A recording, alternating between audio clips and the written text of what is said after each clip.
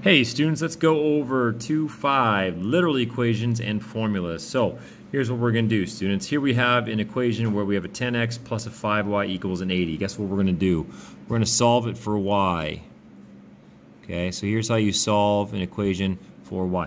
We're going to learn about a type of equation in the future where you want to have y all by itself.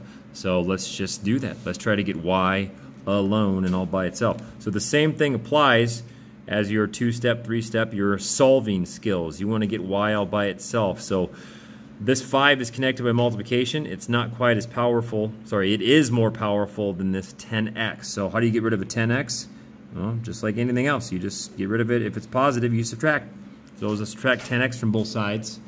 And what do we have left? After we do that, you're gone. We basically move it over here. That's another way to think of it. We have a 5y equaling a negative 10x plus an 80.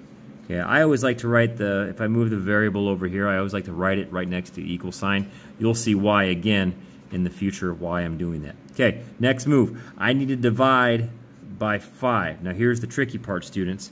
If I'm dividing the left by 5, I also need to divide the right by 5. Now, if I divide both these pieces by one big fraction bar, it is technically the same thing as just dividing each of them by 5.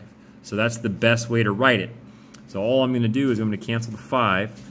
I have a y equals negative 10 divided by 5 would be a negative 2 with an x. X kind of comes along for the ride. And then 80 divided by 5 would be a plus 16. Okay. So again, all I'm doing is I'm doing my order of operations, excuse me, not order of operations, my solving skills. I'm getting rid of the weakest connection first, this positive 10x, subtracting 10x.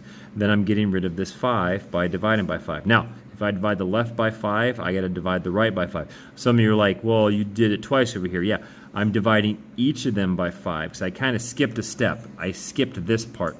Technically, I should have wrote it like this. Okay, but when you divide a group by 5, it's the same thing as dividing them individually by 5. So, when you're solving for y, get rid of the x, divide everything by the number connected to y, boom. Y is all by itself, and then we're good to go.